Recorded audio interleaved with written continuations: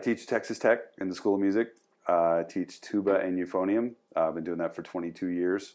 Prior to that, I was a doctoral student at the University of Michigan and lived in Omaha, Nebraska for 4 years before that as a public school teacher. Master's degree from Indiana University. Bachelor's degree from Dana College, which is just north of Omaha. Yep. We were in the same Which conference. doesn't exist anymore, right? Does not exist anymore. Yeah, I remember it though. Yeah, because I went to Peru. You went to Peru, Yep. yeah, big rivalry, Yep. right? But I grew up in northern Colorado, in Loveland. My driveway to the north gate of Rocky Mountain National Park was about a 45-minute drive. The first thing I saw every morning when I walked out of my room and walked towards our living room was looking out the back windows and seeing Long's Peak and Mount Meeker. Oh, man. For the first 18 years of my life, that's what I woke up to. My parents were Minnesotans.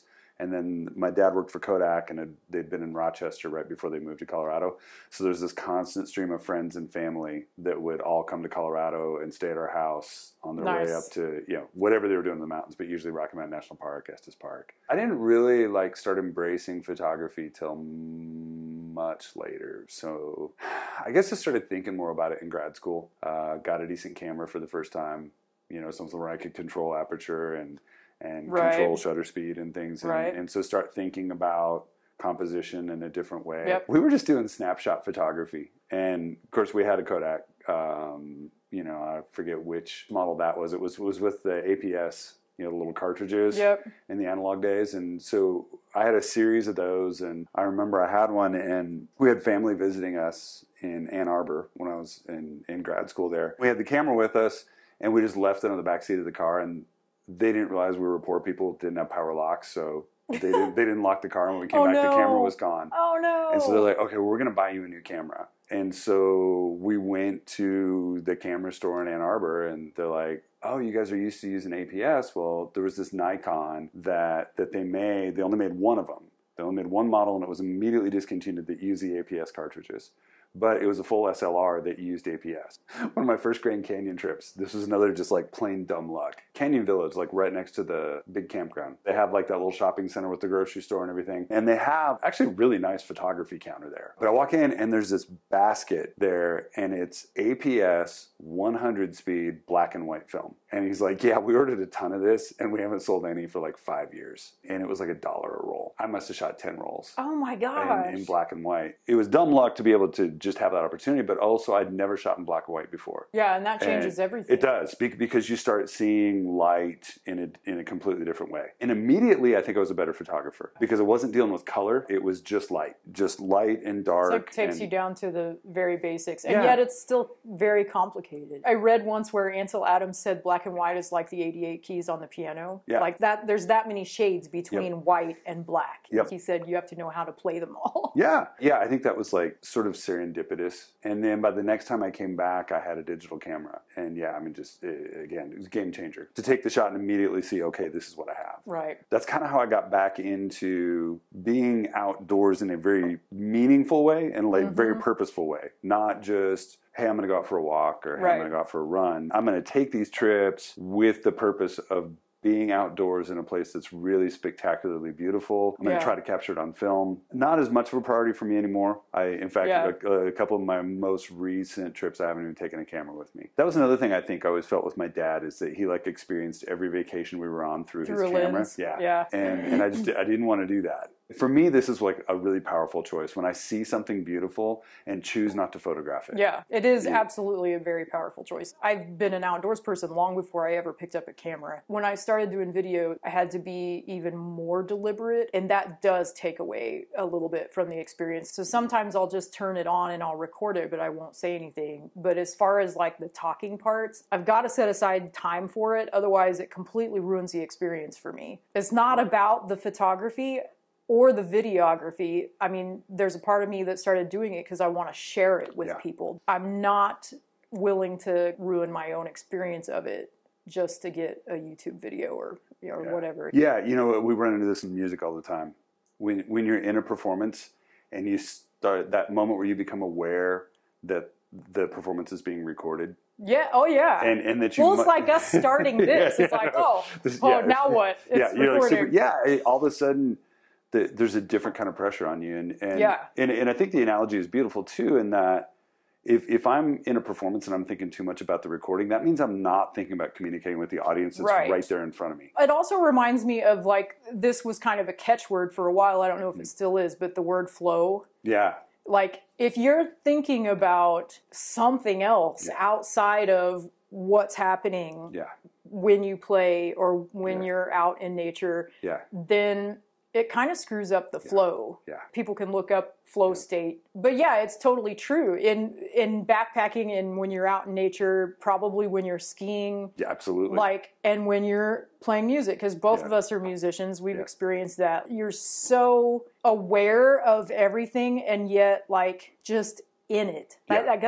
All I can say is you're just in it. When you really get into that space, it's really hard to let anything distract. Yeah. And I think that's why it's so powerful in performance, and that's why people have written the books and done the studies, because it's such a desirable state, and so we seek that. I thought that was really cool that you went right there. That the reason the camera comes out is that desire to share. Yeah, it's just a matter of wanting to express what you feel in that moment, and if you're in a moment that is so overwhelmingly beautiful, or even if it's not necessarily beautiful, but just like you wake up and you open your tent flap and you're surrounded by forest and it's just something that you want to be able to express. Like, I mean, I obviously wake up to mostly dirt here in Lubbock. So, it's just this desire to express what it means to you and how it makes you feel when you're in the moment. Yeah. And that it's the impossibility of it. Yeah. And yet there's that desire to want to try. Like you said, there are those moments that you can't capture in film, video, text, music, painting, that as much as we want to bring someone to that space, you can't. You can't. You can't fully express what it was like. Part of the reason why we create is because you can't articulate something. You want to use more creative ways to do that, but it's still impossible. That's been my frustration with video, especially. It's a new tool of expression, and so I'm learning that, but also it's just like, no, this doesn't quite do it. Like, how can I make it express what I'm feeling more accurately? And it's just, that's part of the fun, trying to figure out how, but also, I think what keeps us going back and learning more and to keep trying to do it, because it's almost unattainable. Yeah, well, in the situation that you described, that unzipping the tent moment, and I mean, like right now, we don't even have to close our eyes. We can hear that. Oh yeah, we can hear that. We can feel that. Right, and because we've been there, and anyone else who's been there, they can watch a video and can be there with you. But someone who hasn't felt that and heard that and doesn't know that feeling of waking up in a cold tent and everything's kind of stiff, not wanting to move. Because you're in your warm spot. Yes. And as soon as you move, you're going to touch something cold. Yes. When you finally get enough courage to get the arm out and you reach for the tent zipper. And it's stiff and it's stuck, but there's the feeling of the cold air. It's very visceral. Like just even thinking about it. Yeah, that moment is it's one of the reasons I think those of us who backpack do it is for that moment. The Southwest too, for me, it was this place I wasn't familiar with. The downside when you grow up that close to a national park is you generally don't go to other national parks. So I'd never been to Grand Canyon, I'd never been to Zion, never been to Bryce. Obviously I knew of them and knew what they were, but had no real concept in my head of what being there would be like. But I remember the first time I was in Zion, it was 2003. One of the first guest recitals I've been invited to do is at Southern Utah University. I had a former student from here who was a band director there, invited me to come in and do a recital and master class. And so we went out there over spring break, went to Vegas for a couple days, went to LA, and then we're driving back through Utah and did the recital and everything. And we were hanging out after the recital, and he said, "Hey, are you guys going to drive through Zion tomorrow on your way back to Flagstaff?" And we're like, "I don't know, we hadn't thought about it." He goes "Do it." He said, "It's low season, you can drive all the way up the canyon still before you have to take the bus." We looked at the weather and it was going to be a spectacular day, kind of cool but sunny. So we're like, "Yeah, we'll do it." We drove in and both just immediately fell in love with the place. At the time, I was about 50 pounds heavier than I am now and not in shape at all. And again, I went hiking, backpacking, skiing, ran track, rode my bike all up and down the Front Range as a kid. It was always in shape. So we pulled off at one of the roadside pullouts in Zion Canyon. I think it was Patriarchs. There's a little like overview, and it's like a quarter-mile paved trail that maybe has 100 feet of elevation gain. And by the time we got to the overlook, I was sucking air. My knees hurt, my hips hurt, and I'm like, okay, this stops now. Yeah. And that's when I started running again and dropped the weight. Being there was the trigger of there's this whole part of my life that I'm realizing right now just looking at this that I'm missing, but also realizing like if I don't get in shape, I'm not going to be able to experience this in the way that I used to. Right. And so that was in March, and then I went back in August and did Observation Point and Angel's Landing. Wow. And was 50 pounds lighter. That was a huge turning point for me.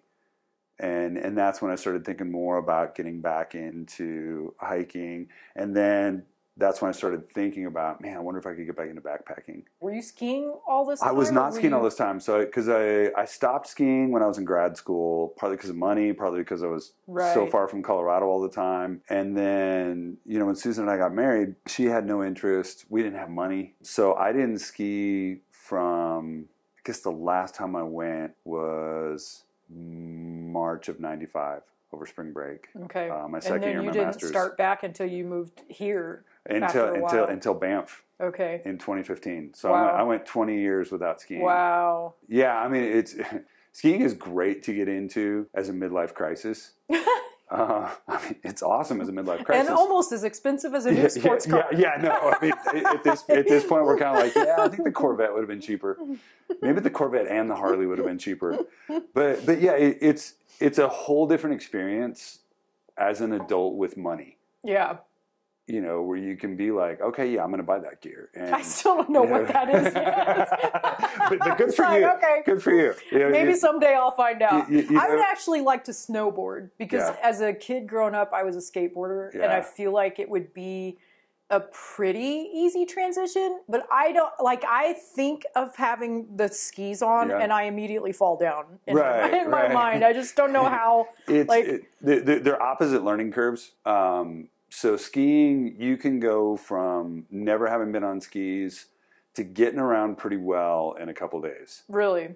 And then you hit an absolute plateau. Once you hit intermediate level especially, unless you're really working at it, getting lessons, skiing a lot, you're going to have a hard time getting from like that intermediate to advanced and then especially to the expert level. Interesting. With snowboarding, you're going to suck for a long time. Yeah. I mean, you're just... Well, you can't move your feet separately, individually. That would... And you have no poles. I think that would be a little bit difficult. And you have no poles. As a beginner, you're kind of forced to be moving sideways a lot of the time. Right. But that makes it really easy to dig an edge and then, tomahawk. And so... And you can't do anything about it. No. So. Yeah. You can't step out to stop yourself. You got no poles. You're going down. My friends who I know who snowboard, that's what they've said. They said, it took them a long time before they felt like they were even competent. Like they were just falling down all the time. But they said once you get the feel for it, once you really learn how to shift your weight and how to carve a turn and how to skid a turn, because snowboarders are so good at using every shape of turn. And that's what, skiers have learned that from them. When I was in high school, we skied on long, skinny skis that were carvers. Your goal was to kind of carve every turn. And we do a little bit of sliding around and skidding, but it was, you can't really be in control. With the new shape skis, and they're so much fatter, they're sort of designed to have a technique, depending on what you're doing specifically, but the technique is more snowboard technique. So especially people who are on like the really fat skis that are fully rockered, the tail has a rocker in addition to the tip. So that means the tails won't catch. So you can flip your skis around any direction you want. And so a lot of people are using a technique that's a lot more like snowboard technique. When you see people in steeps and see them in the bumps and in the trees and stuff, there's a lot of time they're moving and their body's facing downhill, but their skis are fully sideways. And that's one of the techniques that I've kind of had to learn that I didn't pick up back in the 80s. So here's another thing, like if I'm there, I'll take a lesson. There's no teenage male ego there anymore either. I don't worry about getting injured now because I don't have that, hey, everybody watch this. I'm more there for like just the experience and I like the puzzle of it, especially being in really steep, really gnarly terrain and thinking, okay, how am I going to get down this? And not so much like how fast am I going to get down this or how cool am I going to look or I'm getting down this. It's like, how am I going to get down this and be in control the whole way? Right. And there's a lot of problem solving involved in that. And I think like in backpacking too, but in skiing, I imagine the problem solving is occurring at a faster rate. Depending on what you're doing, and getting the confidence to just be able to go, and like tree skiing takes so long to get comfortable with, to have enough confidence in your ability to steer those skis and to control your speed, and with, you know, obstacles all around. So much of flow state, so much of confidence, so much of the ability to navigate those difficult situations goes back to really basic fundamentals. When I'm in a ski lesson, I'm always thinking, man, my students would love to see this right now. Because with my students, you know, they want to work on really difficult music, and they want to work on doing all the acrobatic stuff and playing loud and all the stuff that's fun and really impressive. And we start out with long tones, and we start out with scales. And when I'm in a ski lesson, you know, I can ski most of the mountain at Taos. But when I have a lesson there, quite often we start out on the beginner run.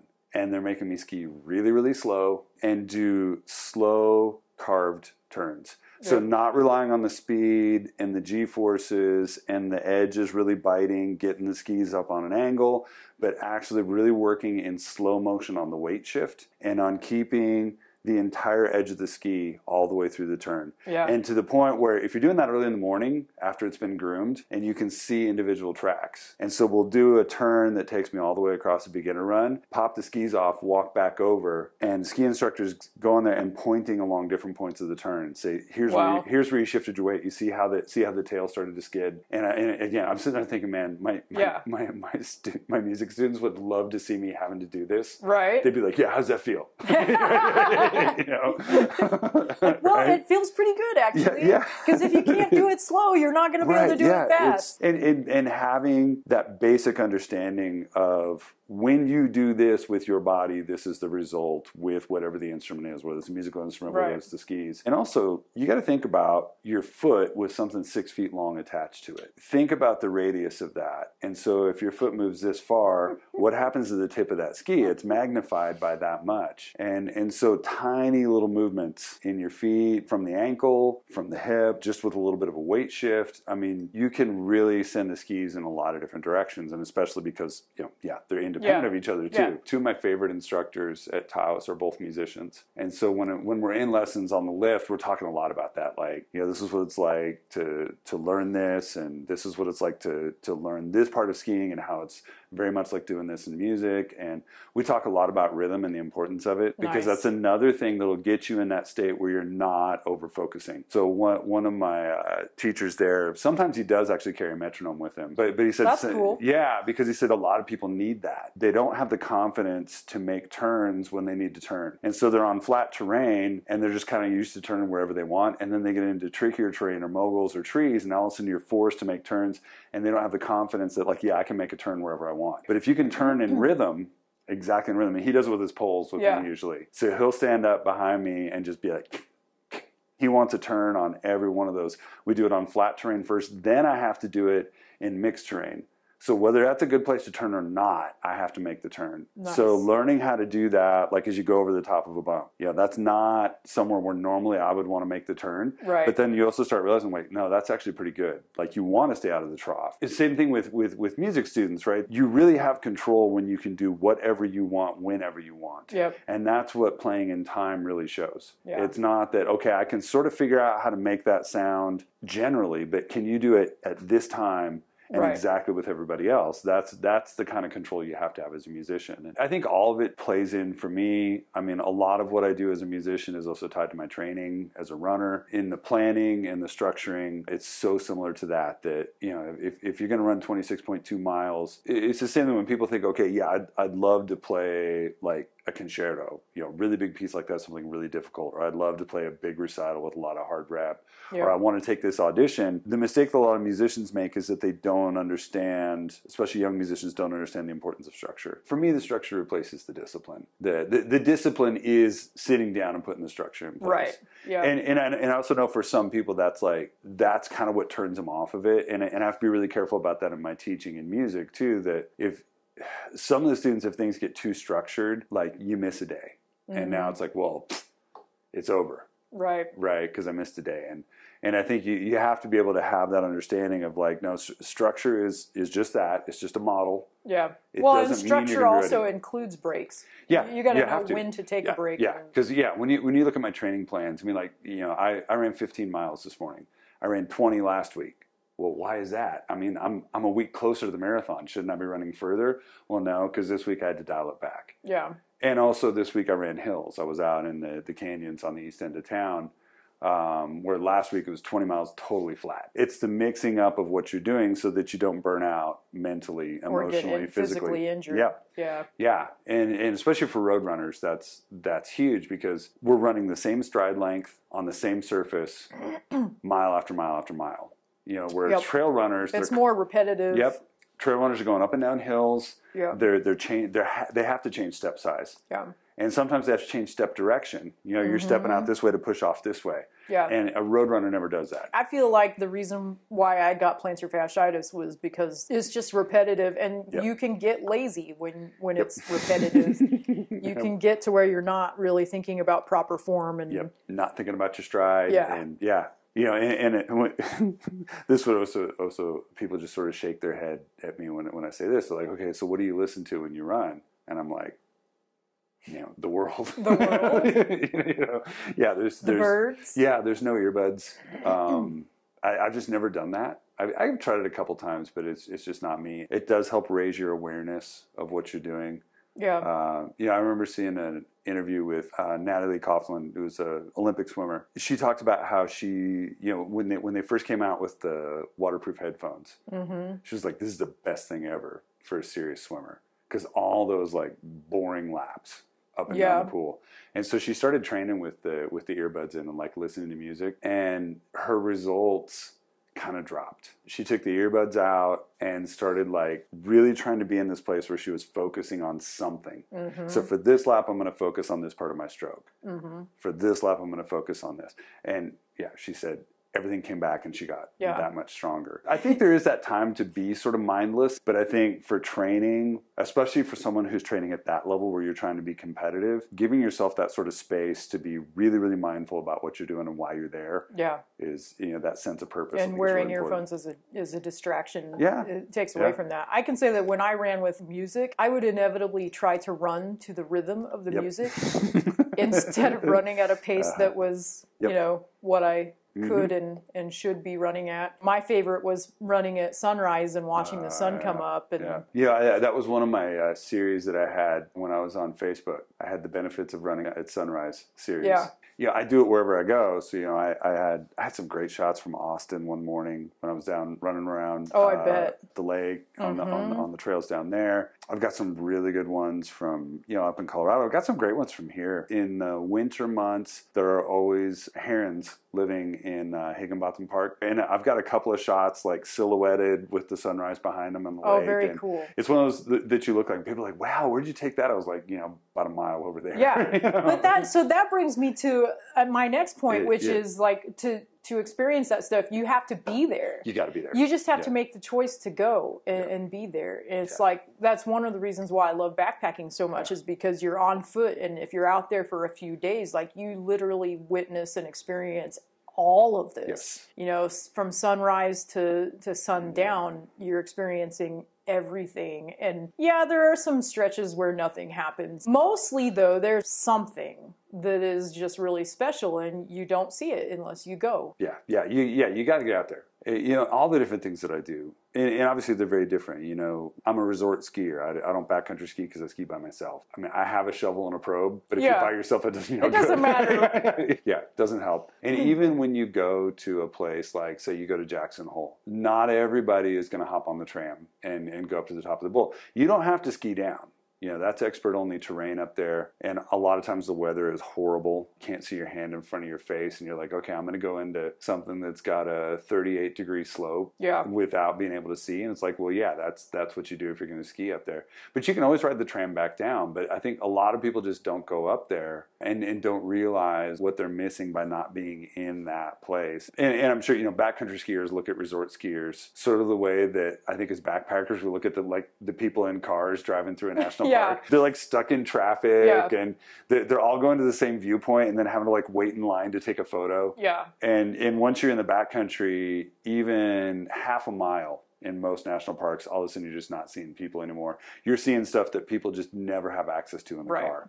And so, yeah, I think backcountry skiers look at resort skiers that way. Like you guys don't realize how much you're missing with sticking with that experience. But no, I think with backpacking, with hiking, in my running, even there are things that I see that I either wouldn't normally see or maybe wouldn't normally notice. No. I think too there's a disconnect with most people because, you know, a long time ago, like we were bipeds until, you know, we decided not to be. And now, you know, it's those of us who choose to be bipeds again, you're reconnecting to the earth. It's just like you're going back to what we should be doing, really. I think sometimes having to tell yourself, like, this is something my body was designed to do, you know, or at least as long as there have been humans, they've been able to adapt their bodies to do this. I think that's a huge factor in marathoning, is because you've done marathon. I've done one marathon. But and I don't know you that are I would a marathoner. Really, I don't know if I would count it as a marathon because it was Baton Memorial Death March, which is full of sand. Was it 26.2 miles? Yes, it was. It was a marathon. Okay, so here's the rule. Okay, start line, finish line. If you cross this one and this one, you are a marathoner. Okay. And that is one of my... I did not run the whole thing. It doesn't matter. Sure, though. It doesn't matter. This is one of the things that's so cool about the marathon community is nobody cares how slow you are or how fast you are. Yeah. If you cross those two lines, you're a marathoner. Yeah. Because what that also means, it's not just crossing those two lines, it's everything that leads up to that. Yeah. Like that one for me was not about necessarily doing a marathon because of what it was. And it was Baton, and I actually did that when I ETS'd from the Army, so it was like a very symbolic thing. Yeah. So it wasn't necessarily about the marathon aspect of it. But it you was trained. Just, but for sure. Yeah, you trained. Yeah. You know, which is why this was something that surprised me when I ran my first one. And you know, you're at the start line kind of talking to people, and that's always one of the first questions, hey, is this your first marathon? And I said, yeah, and people were congratulating me. I thought it was so strange that they were congratulating me at the start line, and so because you chose to do it, right? Because I finally asked one of them. He's like, you got here because he said you've trained, you're here, you know, have a great race. Yeah. You know, and there's something super cool too about being at the start line with all of those people. Yeah, it's just at sunrise. I mean, usually they're at sunrise, and it's like with the Baton. Back when I did it, there were 6 or 7 survivors at the finish line. And running alone and backpacking and just all of that, there's definitely a community there that's very supportive. Just because you chose to do it. Yeah. And it's hard. Yeah. I mean, I've read all about it, but this is going to be my first through hiking experience. Well, it's not exactly a through hike, but it'll be a little over 100 miles. If we finish, it'll be a little over 100. Way longer than anything I've ever done. You know, I think the most I've been out probably is like 5 nights. And that was like way back in Boy Scout days. Will be back. We'll be out for like 10 or 11. Yeah. I think. Yeah. So... and just because nobody knows. Kevin's finishing the Colorado Trail with me this season. And the dogs. And the dogs. Of course.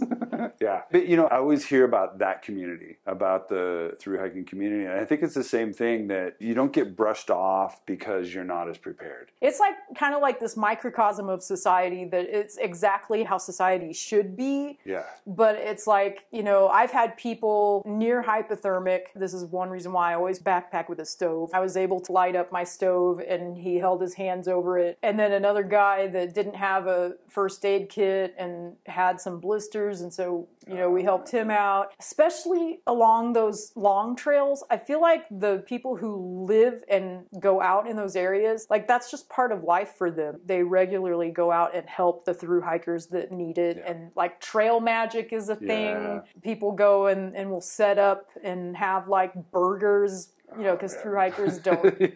We eat peanut butter. And trail mix for 500 miles, you know, so it's a really cool community. You know, and that's another tie-in to the marathon community. And I think it's because of like the level of experience. Going out for a night of backpacking is not the same as through hiking. Running a 5K is not the same as a marathon. Right. And the intensity of the experience is part of what pulls people together. Yes. That you respect and you understand someone who's willing to put themselves through that. Yes. You know, okay, we have something in common. The second time I ran Salt Lake City Marathon, I was about mile 19, was on just under 3:45 pace. I was going to finish 3 hours 45 minutes, which for me was going to be a PR. But that's also at the time was Boston qualifying time for women from about 25 to 35. It's right around there, at least it was then. And so there were a lot of extremely fit women running around me that we were all running around the same pace. I chatted with a couple of them, and I was running up a hill. And I was mostly by myself, but there was a pack behind me. And I looked up the hill and I could see there was a woman up there that was really struggling. Like the knees were starting to buckle. You could tell she'd been sick. And as I got maybe 15 feet from her, down she went. Oh my gosh. Just collapsed. And that had happened to me here on a race here. Somebody collapsed in front of me, had a heart attack, didn't make it. So I'd seen it happen before, and it scared the heck out of me. I mean, she was much younger. And so I picked up my pace a little bit, and it was close to an intersection, and there were 2 police manning the intersection. So one of them started going towards her. 5 women went sprinting past me. I mean, full on sprint, and got to her before I did or the cop did. All these people are people who are probably trying to qualify for Boston and were on pace to do it.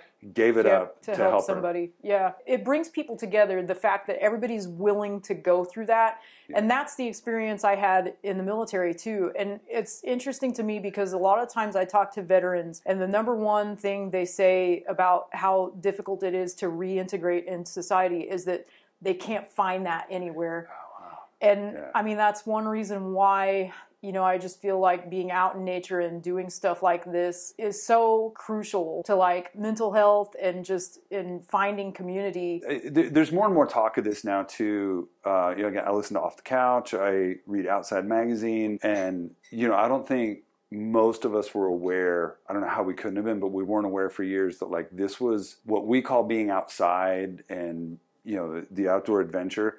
It was a white upper middle class thing, largely male, and pretty much like 20 to 40 was sort of the core age group. And yeah, I think there's efforts to try to grow all sorts of different communities within that community. Yeah. And it's within. It's not like we're going to have all these separate communities of people who are mountain bikers or runners or backpackers or whatever. But it's let's be more inclusive, but trying to be much more aware of the fact that like, hey, this is something that anybody can do. And, you know, I've been in this all my life. And so it's really hard to convince people that they can do it. They think it's like, okay, you have to have been born there. Well, of course you do that. You were born in Colorado. I was like, well, yeah, but I haven't lived there for 30 years. Well, you know, you just had the opportunity to grow up. I mean, yes, I had awesome opportunities. We had outdoor education in junior high where they took us on backpacking trips as part of our school. You know, everybody got out of school for 3 days to go backpacking. That's crazy. Yeah, I know. And, you know, or you could go rock climbing too. I went backpacking instead of rock climbing. You know, my first time skiing was them taking us out of school for a day and taking us to the local ski area, which was still open in Rocky Mountain National Park then. And we got the bus ride and our lift ticket and a lesson and rentals and lunch for free. I feel like there's a definition of outdoorsy that it's inaccurate. I agree. Outside Magazine wrote this article. It was written by a woman. I don't remember her name, but it doesn't really matter. The title of it was something to the effect of Why Outdoorsy Types Suck at Money. And I was like, this is me. I should read this. And so I started reading it. In the first paragraph, she talks about how she squandered away $200,000. Yeah. I was like, this is not me. This does not have anything to do with me. But I finished the article, and it was so clear that outdoorsy to this author meant very prescribed outdoor activity. Mm-hmm. And I mean, I've always considered myself outdoorsy. I grew up outside, and I realized after reading it, we really need to like stop trying to restrict it as far as like who that is referring to, because never in my life have I ever even had the opportunity to squander away $200,000. Yeah, me neither. But I'd love to have the opportunity to. With Outside Magazine and a lot of the press, it's coming from a very privileged perspective. It's privileged perspective, and it's also like if it's below this level of adventure, it's not really an activity. right? Like if you're not doing a first ascent or a first descent or a fastest known time or... Right. And I think in her article, she did talk about skiing. So it does take some money to be a skier. Yeah. But just because you're not a skier doesn't mean you're not outdoorsy. Exactly. Like that's not the only thing to do in the outdoors. No. And not even the only thing to do in the outdoors in the winter. You know, I mean, you can rent a pair of snowshoes for $10 and go to a place with free parking and no trail pass and snowshoe. Yeah. Or you can have fun with post holing. Right. I mean, can't afford $10 rental fee? You can never have fun with post for holing. an hour. Nobody has fun post holing, Tip. If you do, this is true. You got a problem. No, but I think the obstacles aren't as big as we try to make them. And I agree. I think the outdoor press has a lot to do with that. The people who need that are the athletes who are trying to make a living, who, hey, good for them. Yeah. You know, people who enjoy this to the level and have trained to the level where they're finding through sponsors, through competition, they're finding a way to make a living, but they're not going to be able to do that if they don't have the podcasts and Outside Magazine and Ski Magazine and Runner's World. Right. They have to have that press so that their name gets out there so that they can get their sponsors and their sponsors can stay happy. And so I think you have that whole sort of industry there that celebrates itself and inspires the rest of us. I do get inspired by people who do things on that level. But I think that you and I understand what those people are and what they do, and we respect it. But we also understand that's not trail running. Right. And that's not running, that's not backpacking. You don't have to go out and do the PCT to be a backpacker. Yeah, even within the backpacking community, there are those that are trying to get the fastest known time, and they fly by, they're, you know, barely have a pack, and ultralight to almost to a dangerous level. And, you know, you can get really into expenses even in backpacking. I mean, as I've found out, trying to lighten my pack, you know, as I'm getting older, paying $600, $700 for a tent, you can get really expensive gear if there's a reason for it. Like I said, asthmatic and aging, it's a necessity for me to be able to keep doing it now. Well, and also trying to crush 120 miles in 10 days. Right. Yeah. And with 2 dogs. With 2 dogs. And photography gear. It's like, yes. The point is that you don't have to do all of that. No, you don't. If there's a medical necessity for lightening your pack, you can work up to it like I did over years. But you don't have to do that. There's always an entry-level way to go outside and just be doing it, be out there. I mean, I grew up just walking around the forest. It cost nothing. Other than I was privileged to have it in my backyard. You know, not everybody has that. Well, and when I was a kid, even in Colorado then, we had a sporting goods store in Loveland that sold, it was mostly ski gear. They had some hiking and backpacking gear, but not a lot.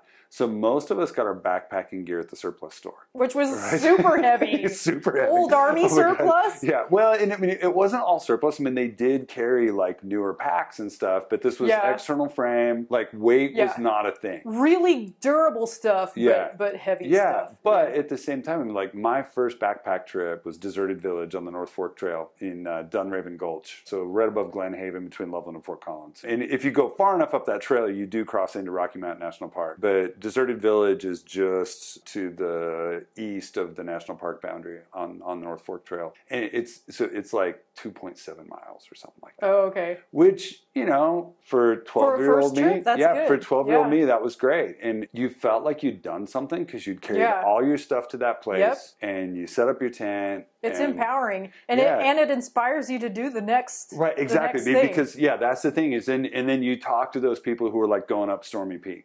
And so they've got 10 miles to go before they get to their campsite. And you're like, whoa, I wonder if I can do that. Yeah. And then it's like, well, I did this 2.5 and this wasn't so bad. And I stayed out. And you know what? It's even better if the first time you go out, you get rained on. Yeah. Because now you know that's not something to be afraid of. When you read your backpacking book and stuff, and there's all this emphasis on you got to stay dry, you got to stay dry, you got to stay dry. Especially when it's cold. Yeah, and so you think, oh my gosh, if it rains, I'm going to die. Right? and so that first time that you're out there, which luckily for me was my first trip, I mean, yes, we got rained on in the night when we're all safely in our tents, and a couple people's tents leaked because they bought them at Kmart. Yeah, ask Natasha about that. Well, it was a tent I sold her. I can't. Natasha was yelling at me through the rain. She says, is it normal for there to be a stream of water running down your tent floor? And I said, Nope. But what was funny, again, talking about like how everybody just rushes to help. Like we were out with 4 other women and myself and another of the women, both like Natasha didn't even have to get out of her tent. We were like, hey, get your tarp ready. Let's go. And so we both like ran out, threw the tarp over Natasha's tent and then ran back in our tents. We're like, how's that? Is it still leaking? I think it fixed it. It's like, and this is all happening at like 2 a.m. Right, right. Like, because that's what it does. Yeah, but we got rained on the night, we got rained on the trail, and back then, again, it wasn't that everybody who went on that trip had a Gore-Tex parka. First of all, I don't think Gore-Tex existed yet, and if it did, it was like military only. So I mean, we had plastic ponchos that you bought at Kmart for $3, and it was cool because it covered your pack too. Yeah, because the idea of a pack rain cover was like not a thing in the 70s. Even for me, where my family hadn't done any of that. As Colorado was really growing, I think that's part of the reason that they were so interested in outdoor education was they realized most of us weren't growing up in families that were native Coloradans. People had moved from industrial cities, like my family had from Rochester, New York, to like this new kind of little silicone in northern Colorado where HP had a plant in every town in northern Colorado. And Kodak was in Windsor and IBM was in Boulder. And so all these people had transplanted there and maybe didn't have a background at all in anything outdoorsy. That certainly was my family. So if I hadn't gotten introduced to backpacking through the Boy Scouts and through school, I probably wouldn't have gotten into it. Yeah. They lowered that entry point for us. They did the hard stuff. They planned the trip. They conceived of the trip. Because if you've never been, it's really hard to just sit down and think, you know what, I'm going to go and carry all my stuff on my back and sleep outside for a couple nights. I mean, there are some logistics involved. Yeah, you don't just like sit there and dream up that. You need somebody to come to you and say, hey, let's do this. Let's go outside. I've done this before. I think you'll really enjoy it. You sort of have to have that to get people to get out there. And then once they're out there, I think some people realize that first trip, and maybe some of it's because they just have horribly traumatic experiences or poor planning. Somebody's like, oh yeah, it's your first trip. Okay, well, we're doing 12 miles today, and we got about 3,800 feet of elevation gain and loss. And you'll be fine. Yeah, you'll be fine. Yeah, you're in shape. This is another place where the marathoning really helps. That point where you start to have the kind of pain that is telling you to stop whatever you're doing right now.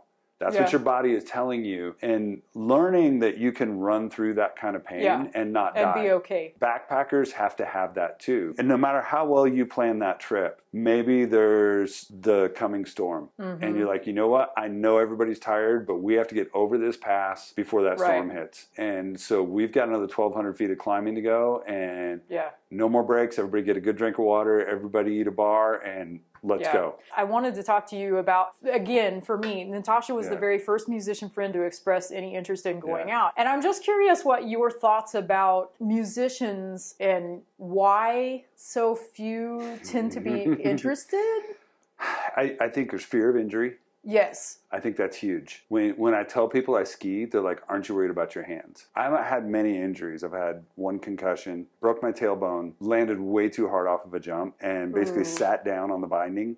Ooh. And the skis didn't pop off, so I could have blown my knees out too, but I was in pretty good shape at the time, so my knees were okay. But my knee hit me right here. Missed my lips by a couple inches and hard. Like I had a really nasty bruise here for about 4 months. You would have busted your lips for sure. I would have busted my lips and probably knocked out teeth. Yikes. If it had hit me this, here. And at the time I was right at the end of undergrad when I was starting to take my playing much more seriously and was thinking about it as a career. And so, I mean, that was scary. And I guess that's always there. I mean, I know I've had a couple of hard falls where, I get up and I'm kind of shaking the hand a little bit and thinking, I think it's okay. Last time I was skiing at Jackson Hole, got on the lift, I'm just chatting with this really nice lady. And we realized we're both musicians. And then she said, so what do you do? And I said, I teach at Texas Tech. And she said, do you come to Santa Fe? And I said, yeah. I said, actually, I played in the opera orchestra last summer. And she goes, that's where I've seen you before. And she was principal clarinet in Atlanta Symphony, also principal clarinet in the Teton Festival Music Orchestra. Wow. And then also she plays in Santa Fe in the Chamber Music Festival, and that's where we had seen each other. We ended up skiing about a half a day together. And we talked a lot about this. I said, do people always ask you, do you worry about your hands? She said, yeah. And she said she actually wore splints under her gloves for a while because she was like, just in case you have that fall. I mean, the most common ski injury actually is a broken thumb. You're holding onto a ski pole and then you try to catch yourself. She goes, I guess if that happens, that happens. I think there's a level of musician who gets really into it. And part of it is because look at where the music festivals are. Grand Teton, Aspen. Yeah. Santa Barbara for a summer for me. You have to get to sort of that elite level before you're playing in those festivals. But so many of my friends who are musicians who are really outdoorsy, a lot of them had even started there. Like I talked to them, they're like, oh yeah, I spent a summer in Aspen and I just couldn't not do that. Well, and you and I have both been to Banff. Even the people who are doing like 7-day, 10-day residencies, they get out and do something. They'll climb Tunnel Mountain. Shoot, even just hiking the little trail down into town. For people who've had those experiences, it's easier. But also with musicians, there's that paranoia of if I'm not practicing, somebody else is. Even my friends in Banff. I'd be like, hey, I'm going skiing on Saturday. Who wants to go with me? Oh, gosh, I can't go skiing. I'm here to practice. And it's like, I'm here to practice too. But we're also here. If you look at Banff's mission statement and you look at the website and why it exists, it's that mix. Yeah. They purposely put it in that place. They could have put that out in the middle of the plains out near Saskatoon or something. Yep. So let's go there. How do you think that being outside and that kind of landscape, it doesn't have to be as beautiful as Banff, but what do you think the connection is? How can that help musicians? I think classical musicians especially are incredibly tightly wound. We were just talking about this the other night after my recital. The difference in approach to music between dancers and classical musicians. Mm-hmm. For us, it's execution, execution, execution.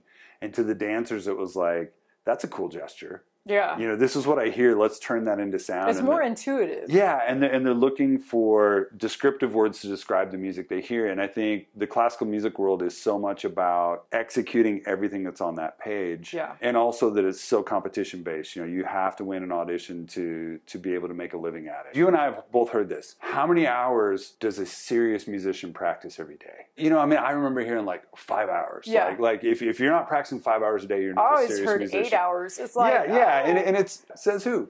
There was a time in my life I practiced about 8 hours a day. Me too. But it wasn't because I was trying to practice 8 hours a day. It was because of what I was trying to get done and what I was preparing for required that level of practice. Right. We teach musicians to hate themselves for every moment that they don't have the instrument in their hands. And I think that's a huge factor. I think we have to get them out of that mindset. I'm a better musician because I run. Would an extra couple hours of sleep every night probably help me be even better? Yeah, but if I have to choose between the extra sleep and the running, I'm gonna take the run 100% of the time. Yeah. Because what it does for me, I'm also an asthmatic. What it does for me, just on the cardiovascular side, is so valuable. What it does for me mentally, what it does for me in terms of setting and achieving goals. I feel like most of our creativity comes from, it grows from our experiences. How can we express certain emotions if we haven't experienced it? Yeah. This is another piece about 8 hours in a practice room, because that's all I know in life, right? Yeah. What the hell? That just doesn't work. Where does Mahler go every summer to write? He goes to the mountains. He goes into his little hut next to the lake, and that's where he writes. So many writers. And how much time is he actually writing, and how much time is he out walking around and seeing and feeling? One of the best things about being in Banff is from my hut to the top of Tunnel Mountain, I could run it, and it was probably, I don't know, maybe 40 minutes to the summit from my hut. Man, what a great practice break. Clears the mind. It clears the mind. It gets your mind off of all those sort of loops you can get stuck in a practice room. Yeah. And I think it's also good physically, because you're physically. Again, music is kind of this repetitive motion thing which can cause injuries in and of itself. I think it's convincing people who've never experienced it that, getting outside, first of all, can be easy. You don't have to go out and run 20 miles to feel like you're getting outside. Yeah. And if you don't feel like you can leave your practicing behind, all these kids carry all their music around on an iPad now anyway. Yeah. So take your iPad out there, sit at that table outside under a tree, and just see, is that experience different Yeah. from being down in the basement in that damp, Yes. stinky practice room? Yep. You know, and maybe that's the start of something. I think the biggest mistake we make in training classical musicians is we teach them that variety is somehow a weakness. Yeah. That every minute you're not working on we have this, to you're taking away. choose. Because, Yes. I mean, that's one regret that I have as an undergrad. I was told that I had to choose between flute and piano. Yeah. And I hope that they aren't doing that anymore. But They are, but it's... Yeah. But there's more interdisciplinary Yeah. support now. Yeah. There's a big push for that, and just Yeah. like the recital that we just did, Yeah. that you just did. Well, you did. Your stuff was out there. There was interdisciplinary with Yeah. dance and poetry Yeah, and yeah. photography. There's so much that we can learn from doing other things. You don't have to learn them to be a professional at it.